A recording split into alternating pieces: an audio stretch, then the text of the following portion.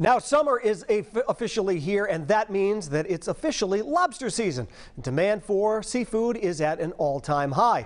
Joining us this morning is Chris Welch, a multi-generational Maine lobsterman who has been fishing since he was just 6 years old. Good morning, Chris. Happy lobster season.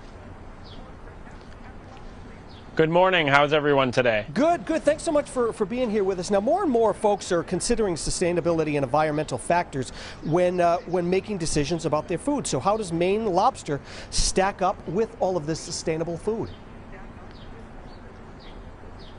Well, as an industry, we pride ourselves in harvesting a very sustainable product by hand, one trap at a time, the same way that it's been being done for about 150 years. And why are these practices so important to you and to the folks who are actually buying the lobster from you? Well, what's pretty neat about us is we're a single boat, single owner fishery. We're not a factory at sea. So what we do is we maintain a great product, very sustainable, and in the end it comes back and supports our community and locally. And how does the Maine industry, make sure that they offer quality products that they're putting out for everybody to buy?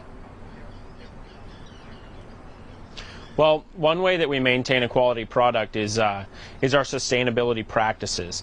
Not every lobster that we catch in our trap comes home with us. We return way more lobsters to the ocean than we keep. Where anything that's small or too large goes back, as well as egg-bearing females. That maintains that we bring home a quality product each and every day so that it can be reached out to the consumer. And there's also a lot of talk, too, about the North Atlantic right whales is critical as well, correct?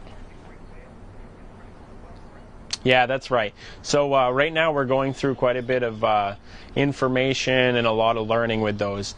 To be clear, no Maine lobsterman ever wants to harm a whale, especially not a North Atlantic right whale.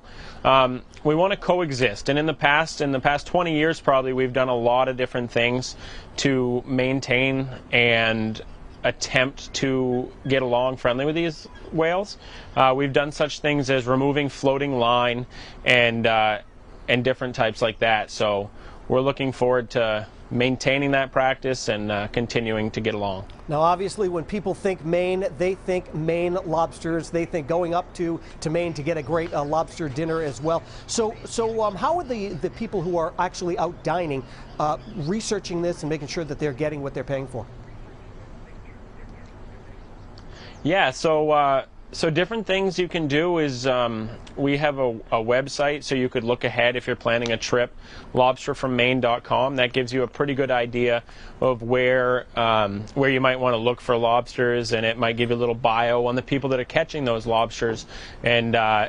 And in return, it all comes back to supporting that individual community, and we'd love to have all the visitors we can get. That's right. Now, doing what you do is not an easy job at all. You're out there all times of day getting these lobsters. So what is a typical day for you, and how's the lobster season been so far?